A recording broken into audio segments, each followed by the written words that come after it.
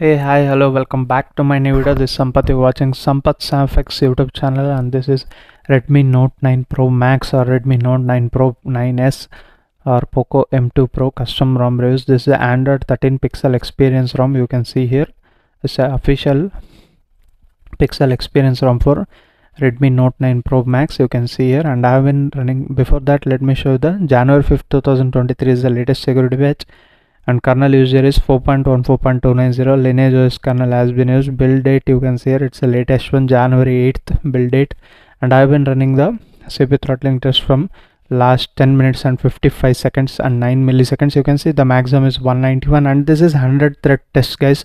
Average is 181 and minimum is 158 million GIPS, which is good, and it's throttled to 91% of its max performance, which is fine according to this app. That's fine. And this is how the typical home screen you get all the widgets here. This is Material U design, which was introduced in Android 12. From there it continued to be delivered the same 12.1 12.L and this Android 13. Little bit improvement has been given, but you won't notice any huge difference here, as you can see. And major difference visually, you see only this one, the quick settings panel. Now the power button has been moved downwards, and the settings panel is also, the toggle also moved downwards. I don't know if anyone using Pixel devices, let me know, guys. There should be any auto brightness toggle here or not. Let me know in the comment section. I don't know, but it should be there here, then it will be easy in my opinion. And all the other toggles are working fine, as you can see. Mic axis, camera axis, all things are working fine. If you want to add some other options, you can drag here from and add it to your quick settings panel. Is smooth, no lag whatsoever, and also it will show you how much time it will last the battery. You can see here when you scroll down the notification toggle. And this is how the home screen, as I said, and if you press and hold here, you get wallpaper style. And here one more changes, basic colors. These are the only visual changes you see in this particular ROM. As you can see, the combination of colors and basic colors, these are implemented in this Android 13 based custom ROM. And this is a PixelExperience. You get all the Pixel Live wallpapers and this kind of feathers. This is the new one, and if you want, you can change them. And themed icons still in beta. It resembles like this. I want to show you guys. As you can see, it looks like this. If you want, you can enable that. And app grid, you get up to 5x5. This is how the clean UI for Redmi Note 9 Pro Max. Now showing some of the benchmark results. Also, you can judge how much time it is taking to open the Android benchmark. As you can see, I haven't run the score. Maybe okay, I will run the score later part of the video, but Geekbench scores you can see here.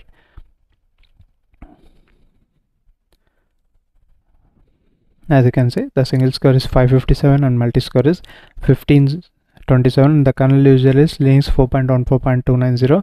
lineage OS kernel has been used. This is how the process here. And like moving into some of the other settings like safety and its status, it will get passed. Obviously, you can use all the payment applications like Google Pay, Phone Pay, everything going to be work fine. That's not the problem here. Even WhatsApp is also working fine. And this recorder option is a handy one, which is present in Pixel devices with Android 13, has been improved a lot, that one. And I have like 100 Mbps fiber connection here. If you have anything mobile internet connection, it will also works fine. Carrier aggregation support is also working fine in this ROM, no problem regarding that. And dialer, you get this kind of dialer here, as you can see. And direct video call feature is also available, and call recording feature is also available, no problem regarding that. And camera is also Gcam port. This one has been pre-installed here. If I go into more settings and the gestures about the app, this camera is pre-installed. If you want, you can use any other Gcam port by holding it and go into information, and you can disable and install the other Gcam ports you need to use. And ANX camera support hasn't included here. With Magix it's possible, but as of now the Android 13 ROMs are very limited, hence I will recommend to wait for ANX camera built-in ROMs. You need to see that in upcoming builds. As of now, it's not available with PixelExperience at least. And in the settings, this is how the simple it is. As you can see, during the flashing method I used Note 9 Pro Max firmware. If you're having Poco M2 Pro or Note 9 Pro or some other devices, you need to flash the particular firmware, guys. That's how it is. And moving into some other settings, I want to show, yeah, Google Photos, you get unlimited storage option here.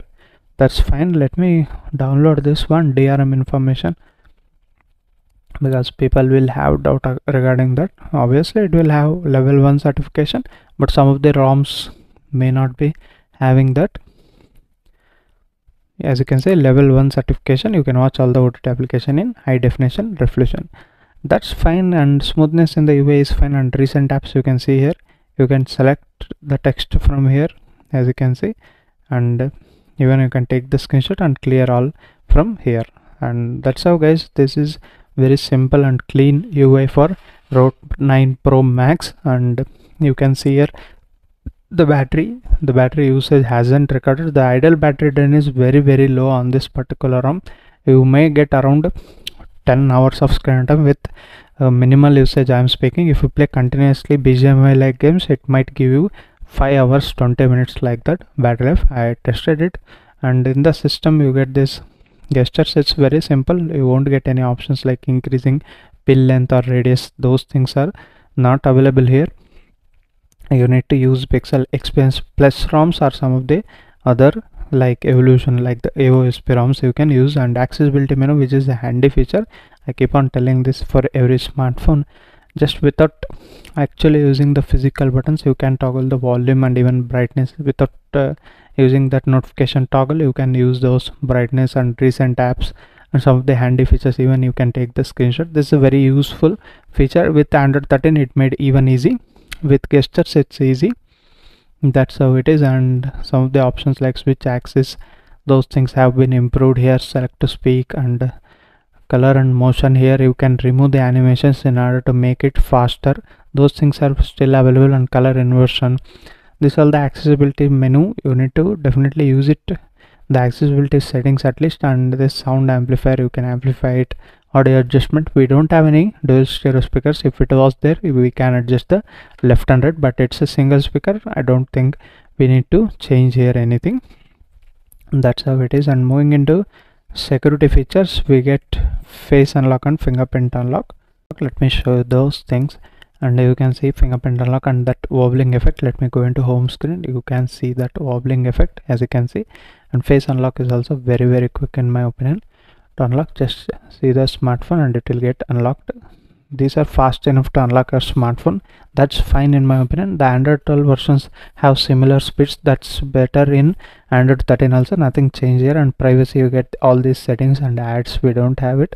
If you want, you can disable some of the options like camera access and microphone access. Here you need not to have that, then you can disable that. And moving into wallpapers, I already explained this. And sound and vibration, here haptic feedback level, let's check out. No, you don't get haptic feedback level. Intensity, it's not available, but you can directly enable or disable some of the haptic vibration. And haptic vibration is fine in this ROM. It's working fine, better than MIUI. Yeah, that's how it is. And moving into display settings, it's a normal 60 Hz refresh rate only, and we get these kind of options. Again, it will revert back to accessibility settings here. And night light features, you can schedule it out. Also there is an intensity option which is working fine. And auto rotate screen, tap to wake is given. Colors, only 3 options, nothing new here. And dark theme, it will not be in a pitch black condition because the wallpaper is in black. Now it looks like at least pitch black condition. It is a themed dark theme here. If you want a pitch black condition, you need to use any other custom ROMs. And you can see here, I'll disable that. That's how it is. And regarding battery, I already spoke on you. And I want to show you this charging animation and will it support 33-watt charging or not. Let's check out, guys. And by the way, if you're first time to this channel, hit that subscribe button down below, guys, and also allow the bell notification by pressing the bell icon. And if you like the video, give it a like. It will show you after a certain time, it will show you charging rapidly. As you can see, it is showing charging rapidly. Hence the fast charging support is available in this ROM. You can definitely have it as a daily driver. This is a very good capable ROM. Gaming, yeah, you can do casual gaming also. I haven't tested it, but most of the people don't opt this ROM for gaming. That's how it is. And RAM management is also fine here, nothing problem. As you can see, it's reloaded. Of course, it's a very long app, but overall it's fine. I have 6 GB variant here, 64 GB variant. If you have 8 GB one, you might get a little bit better RAM management. Other than that, nothing changed here, and toggles are also working fine. If you want clean and green simple USB type of Android 13 ROM, then you can go ahead and flash this particular ROM. It's very simple guys, very clean, no customization, nothing here. But if you want stable, then you can try this ROM. If you want any customization, there are a lot more ROMs coming in my channel. Already they have released, but in my channel I will be updating those things. So subscribe to my channel, and let's run this Antutu benchmark and wind up this video. If you have any specific questions regarding this ROM, comment down in the comment section. I will be answering out within 24 hours of this video is live. And as you can see, it scored 3,52,730 and temperature was 2.1 degrees Celsius, and yeah, 2% of battery drop has been noticed during this entire Antutu benchmark result testing on this Redmi Note 9 Pro Max with PixelExperience Android 13 ROM. And also you get split screen options here if I want to show that. And let's press this settings. Okay, tap here and you get split top and use this split bottom. This how it is. It looks similar to Android, just the curves are a little bit changed here, and one-handed mode is also going to work fine here. That's not the problem. This how the video guys. If you want to use it as a daily driver, go ahead and flash this ROM.